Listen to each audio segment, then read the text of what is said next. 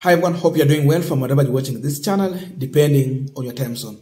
Now, the other time, we were celebrating 60 years of independence in this country, and what emerged was that none of the East Africa presidents honored William Ruto's invitation as the guest of honor. No one came apart from the Ethiopian president, who has no power, an equivalent of Musalia Mudavadi, the prime cabinet secretary. No head of state and government honored William Ruto's invitation. And we asked ourselves so many questions.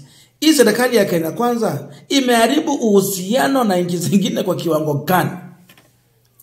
The foreign relation between Kenya and our neighbors is not good.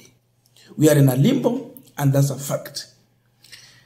To add salt to the injury, the statement by Kipchumba, a senior CS in William Ruto's government, in a comparison between governance in Kenya and Rwanda. Kipchumba, in an interview, he was responding to why Kenya Kwanza government is delaying in implementing their plan. So he cheekily used Rwanda to try and respond that in Rwanda, they have, the president has a lot of power, and therefore he made things and things work without the court stopping. Inamaanisha aje? Sasa, is Kipchumba telling us that we should allow William Ruto to break the law while he's implementing his manifesto? Let him just follow the law. That's why he has someone called Attorney General. Now, there was a statement from Kipchumba is saying that Rwanda is not like Kenya. Rwanda is autocracy. That Kagame is ruling with the absolutism. Kagame is ruling with the absolute power. That Kagame is ruling with the totalitarianism. That Kagame is ruling with the dictatorship. That Kagame is ruling with the despotism. That is what he means. Very sad. Because Kipchumba is not a Rwandese. Rwanda is not like Kenya. You know, like the president said yesterday in the interview that he had with you, we must live with certain expectations as a country that comes with democracy. Rwanda is autocracy, and there, whatever the president says is the law. Now, mahali tumefika, we have now been forced to this situation because we have people who have no any interest of governing our country. Now, we are in a situation whereby Raila Odinga has to come in and apologize for the mistakes that this government is doing. Now he's coming in as a statesman to try and apologize. Because we know in Rwanda, and of course East Africa, tuko na watu wa Azimio, tuko na watu wa Kenya Kwanza, and so all Kenyans. Unajua watu wanaangalia huko nje, when Kipchumba talk like this, when Rwandese look at us, wanaanza kusema hawa watu those. So Raila has to come in. And this is what Raila Odinga is saying. My quote: yesterday we opened another war with Rwanda through a cabinet secretary using interpret and diplomatic language against this friendly neighboring member of the East Africa community. The coarse language used against the great country and friendly people of Rwanda is most unfortunate. Rwanda is the size of Switzerland and is actually bigger than Singapore. It is not the size that make nation, but vision and leadership. Now you can hear the language, diplomatic language of a statesman. To our Rwandese brothers and sisters, we apologize on the sins of a regime intoxicated by power and corruption. Unfortunately, since Kenya Kwanza came to power, matters have taken a turn for worse. Kenyans realized that there is something terrible wrong with the relationship between us and our East African neighbors when we celebrated the significant milestone of 60 years since independence. And we talked about that. 60 years of independence. Sherehe kubwa yenye imegaramikiwa pakubwa kwa ushuru wa mwananchi. Then none of head of government came to this country. Akakuwa tu ni Ruto mwenyewe. Sherehe gani uweze alika hata jirani akuja kusaidia kusherekea? Alafu unasema ni sherehe gani hiyo? That pointed to what Raila Odinga is talking about. Now, after this, Kipchumba now has been forced to come out with some weird clarification to what he means. So, he has seen the danger. After making a mistake, now he's coming in to bring in other issues. There was another way Kipchumba would have delivered this message without necessarily painting Rwanda leadership as dictatorship.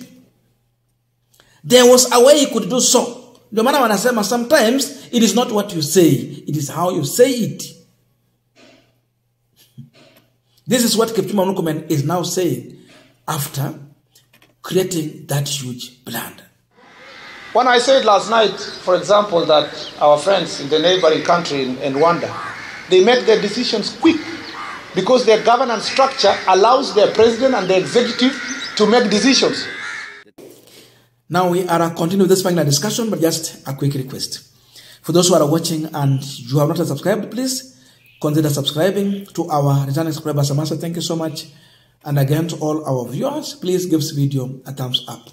Thank you so much, and back to this discussion. The remarks from Road and Transport CS Kipchumba over Rwanda governance model is regrettable.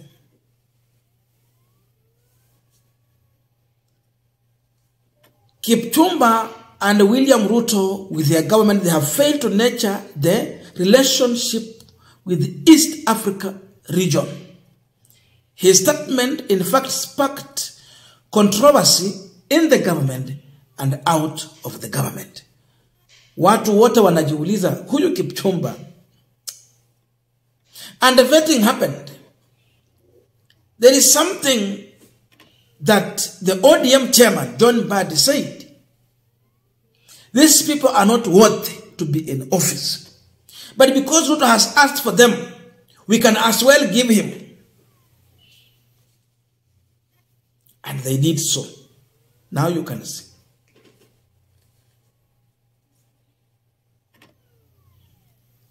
When Ruto came to power, Uganda, they're running away from Kenya. They don't want to import the product using Kenya. Uhuru and Raila, when they came together, they tried to bring, to heal the problem we had between Uganda, Tanzania, and Kenya when John Pombe was in power. So that Kenyans would do their business freely and peacefully in Tanzania. They solved that problem. We have someone who is coming to bring all the problems back. South Sudan, they are not comfortable using Kenya now. South Sudan that has depended on Kenya for a very long time, they are not comfortable with Kenya. Now they are seeing a big brother in Tanzania. Everyone is looking up to Tanzania as the big brother, but not Kenya. Kenya that has been there for a long time. Kenya that has had a very stable economy in East Africa. Sasa, everyone is disregarding Kenya. Tumefika hapo. Imagine up to now, the CS for Foreign Affairs and his office has not come out to issue any clarification on Kipchumba Murkomen's statement. Tell me. Niambie sasa. Musalia Mudavadi na ofisi yake have not come out to talk about this issue. They are silent. Sasa maneno kama haya yamfikie Mheshimiwa Paul Kagame, His Excellency the President of Rwanda. Unafikiria atayachukulia kivipi? Na huyu ni senior person in government appointed by William Ruto. What do you expect Kagame to interpret that statement?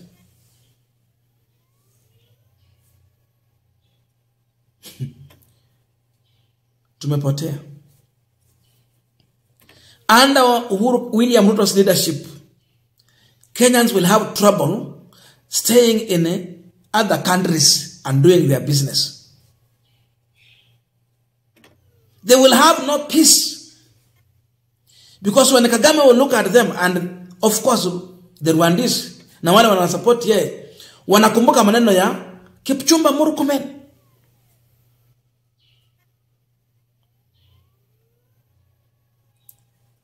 Diplomatic relation. And they have been failing from word go. Watoa statement waseme ingine. You remember the issue of Ethiopia, inaitwa namna gani? Morocco and that other country. Sarawi or what? They issue this statement, then after a short time they change another one. We will lose business and the Kenyans will have no peace working outside if these individuals are going to continue with this kind of behavior. And they are not regrettable.